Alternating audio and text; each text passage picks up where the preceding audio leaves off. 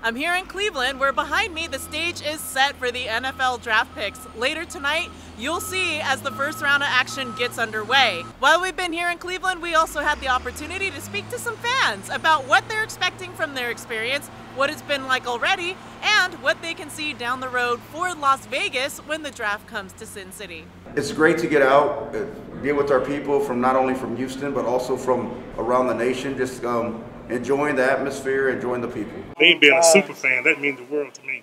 To get to hopefully see our first round pick, really interested in seeing who's that going to be.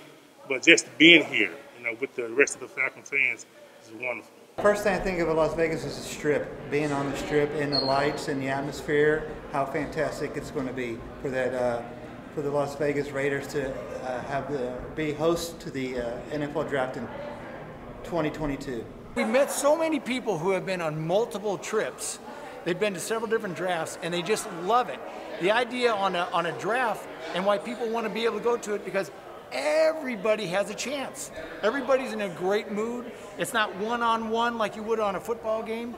It's every 32 teams has a chance to better themselves, and the fans are in a great atmosphere.